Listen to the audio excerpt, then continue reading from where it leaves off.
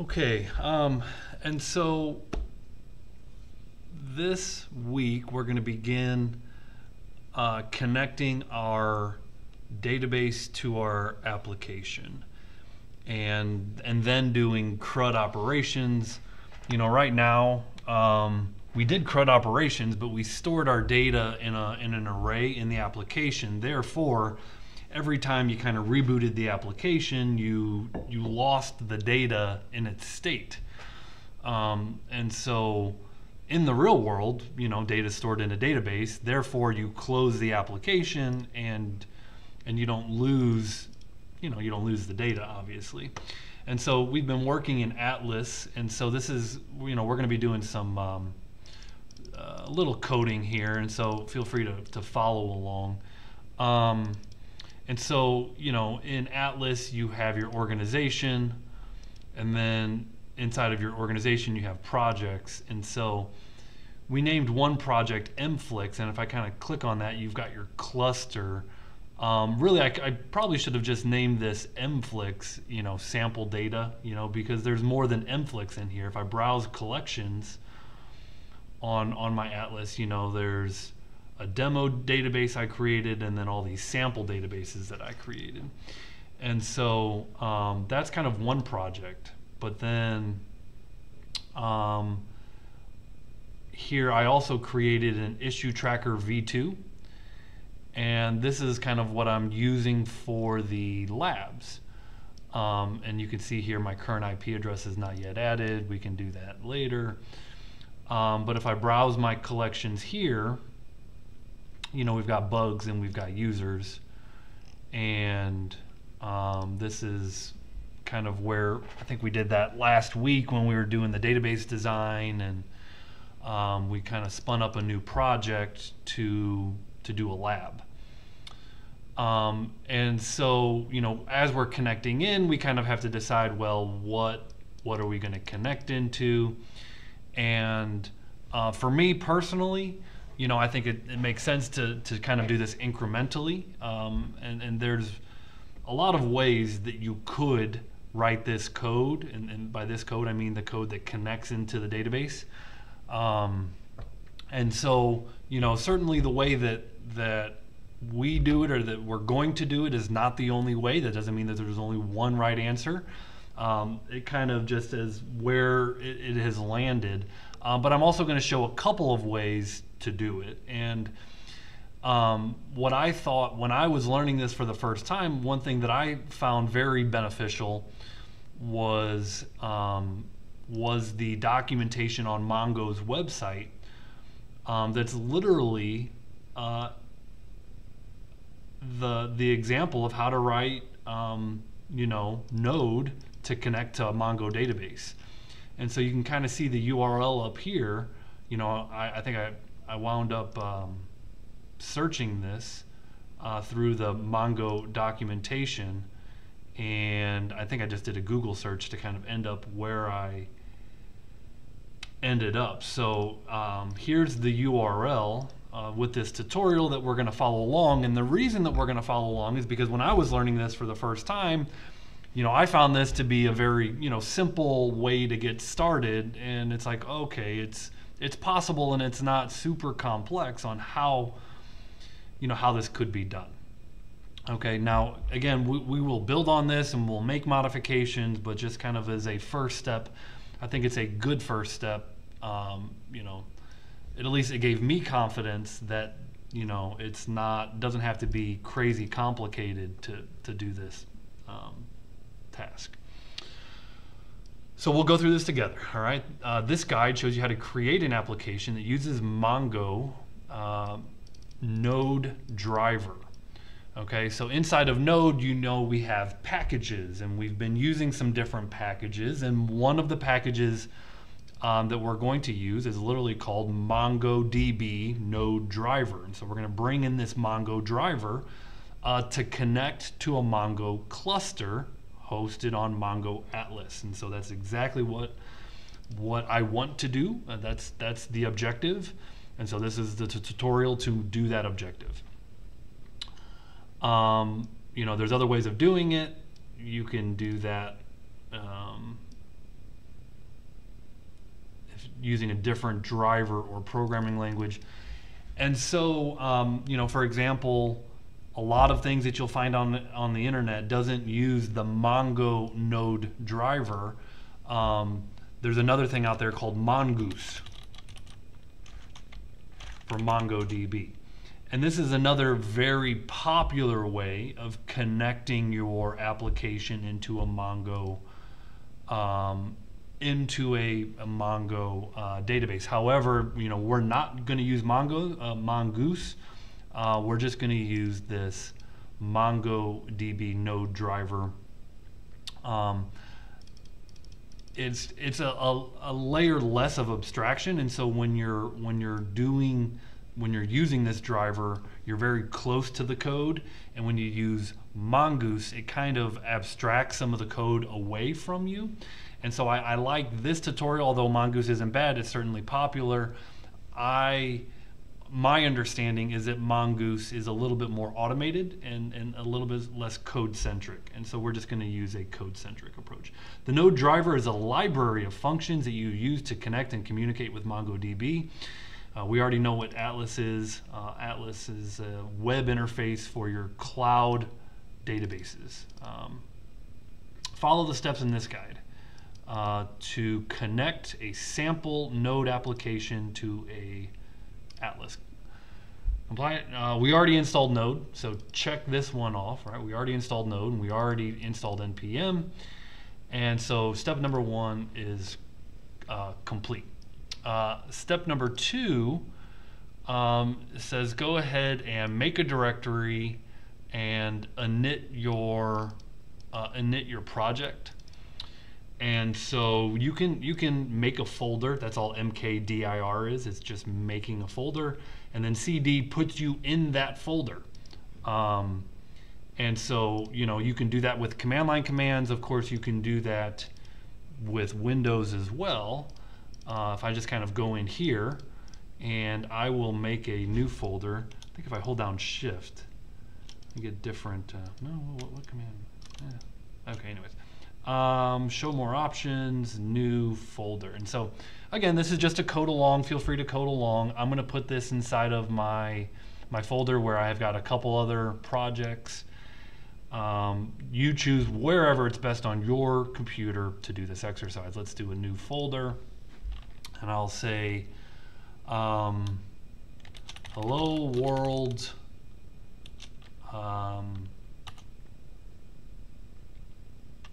Actually, what did they call it in the tutorial? We'll just follow the naming. They called it Node Quick Start. So instead of hello world whatever, let's just call our folder Node Quick Start, just to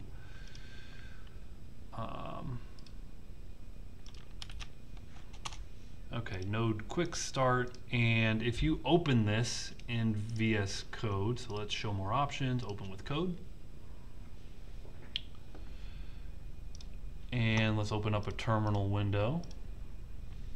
We know npm init/y is going to kind of autofill our package JSON. And this is Node Quick Start. Index.js is fine. And we'll keep this here.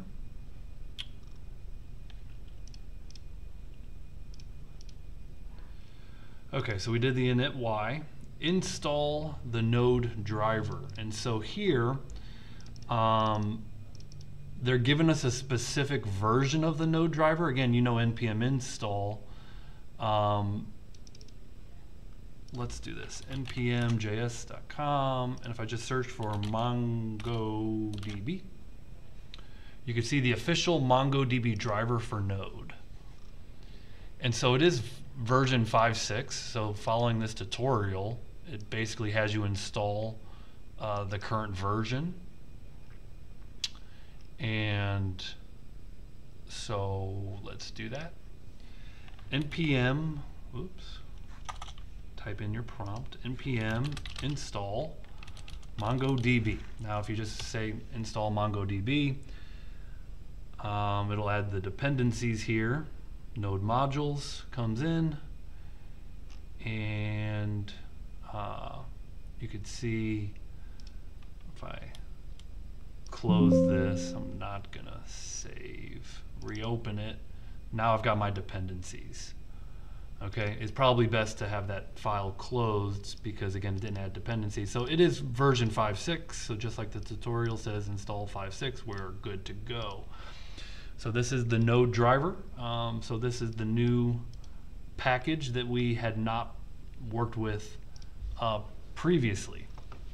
Next step is to create a Mongo deployment. Guess what? If you've been in this class, you already have that. In fact, you have a couple of deployments. You've got an issue tracker and you've got some sample data. I'm going to use my sample data. And here I've got a list of users. Maybe we'll just connect into my users. Again, demo DB is my database name, and there's a users collection with, it looks like, a handful of users. Looks like 6 users. So that'll be what we connect into.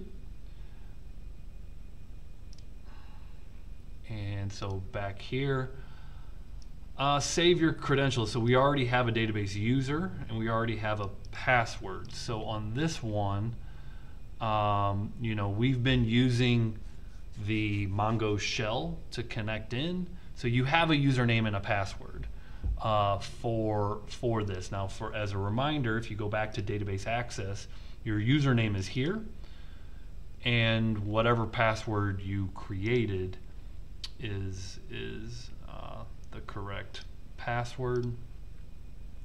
So save your credentials. You already have done that. Create a connection string. So this is going to be pretty similar. Connection strings are kind of what they sound like. I mean, they are a way to connect your application into your database. And so when you're connecting an application to a database, you need a few pieces of information.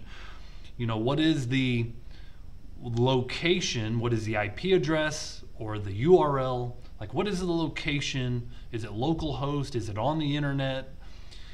You know, what is the location of the database? That's number one. What is the location? And then number two is, what are the credentials? What are the username and password to connect into that database? Just because you have a URL doesn't mean that you can connect in and access the data. You need to provide credentials. So you need to authenticate with the system. So not only do you have to be authenticated, but you have to be authorized, meaning grant permission. So connection strings basically have the information that you need to do that, to connect to your database. And so it tells you how to do that. You're going to click on Connect Your Application, and then select Node.js from the driver selection menu and the version that matches, which we saw was 5.6. Select the password of Scram authentication. So let's kind of go back here. So we could see Scram authentication method. Let's go back to Mflix. We're going to click Connect. And here it says drivers. Now, it is interesting. There's a bunch of ways to do this. We'll do this different ways. There is a MongoDB for Visual Studio Code that'll actually let you work directly with your data you see here from your MongoDB. That is something worth exploring. That's a little bit newer. Let's click on drivers though. We're following this tutorial. Node version 5.5 or later. We already did our MongoDB. And here you can see our connection string minus our password. And here they kind of segment this out, but you can view a full code sample. You can actually see some of the code that we'll be writing in our JavaScript. And so this will be helpful for us in a minute, but here's just your connection string, right? Here's your connection string into your application. Now you're going to have to fill in the password, and I always forget if that needs to be in quotes or you just put that in plain text, not in quotes. And so that's the only, I think you maybe leave those angle brackets out too, I think is kind of the I think you literally just paste the password in here, getting rid of the angle brackets. So we'll have to get that to work.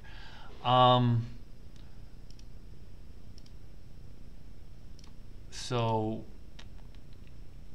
copy your connection string, which we can do that, right? Update the placeholders. Paste this connection string into a file in your preferred text editor and replace the username and password placeholders with your database's username. So you could see username is EA Gudmestad, and it doesn't have angle brackets around it, right? So if I even kind of go back to that place here, EA Gudmestad doesn't have angle brackets around it, so we're going to paste my password not in angle brackets. That's just showing that is a placeholder. Save this file to a safe location for use in the next step. So let's just follow this tutorial.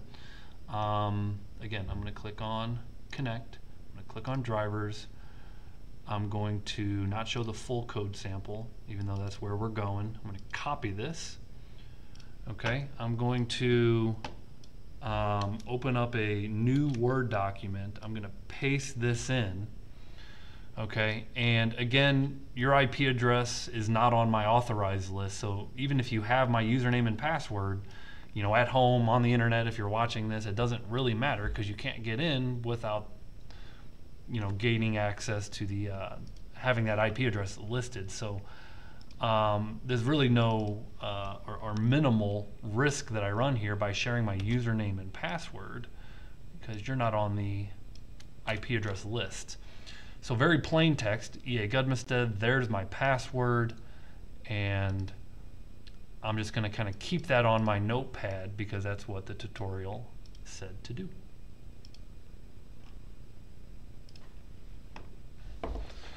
And this is really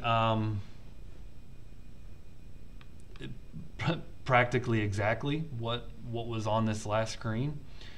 I will say that you'll notice they're using the older syntax, using the require, so we can update that. But notice here it says replace the string with your connection string. So we're basically bringing in a variable here called Mongo client, and so this new Mongo client, you know, we're creating an object here and then passing in the connection string, right? So here we're kind of bringing in a variable from our package. Here we're storing our connection string in a string. We're then creating an object to say, hey, go ahead and connect using this connection string. Then we're making an asynchronous function. Remember that most everything we're going to do in this node world is asynchronous, and we talked about in the first week kind of the benefits of running asynchronous code. And so we're going to write our own asynchronous function. This function is called run. There's a try catch in here, right? So we're going to do a little error handling, but inside of this try, right, we're going to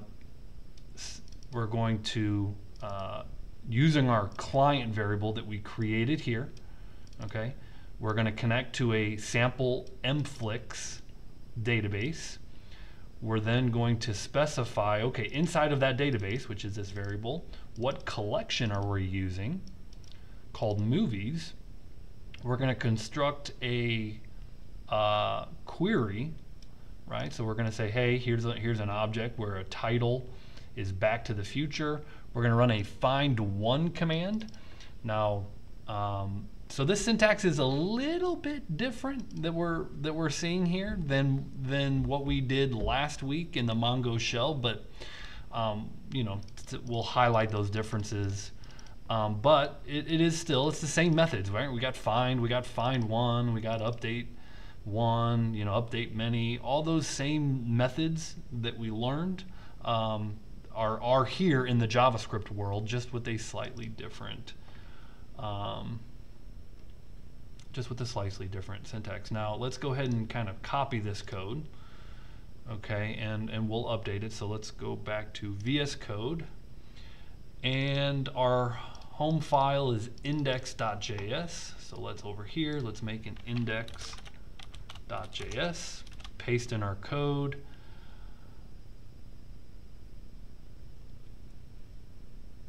Now this again is the older syntax, so I would instead use an import, which is going to look a little bit different. Let me pull that out, right? So I want to import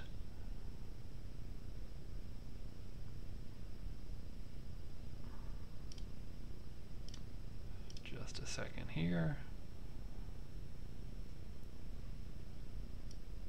Okay, so I'm going to comment that line out.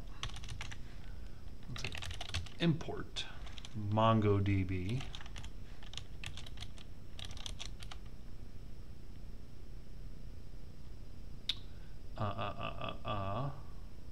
lost.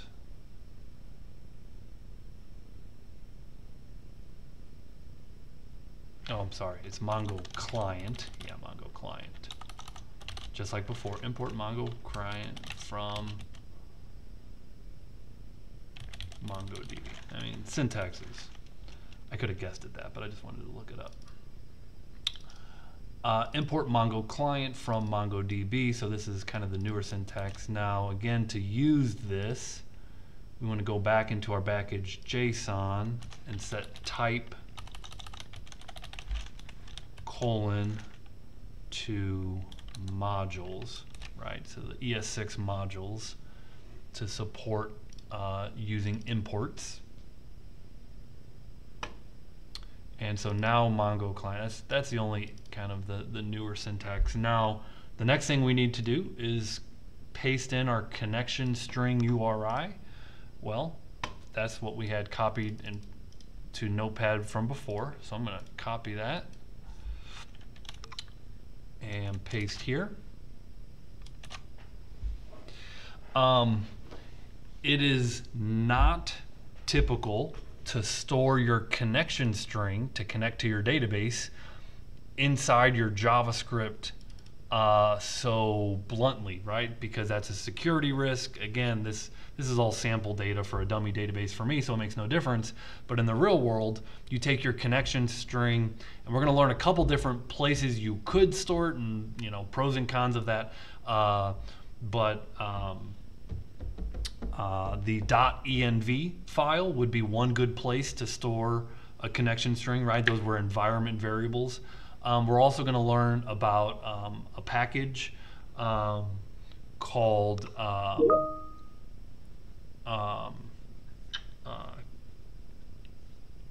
want to say it's connect.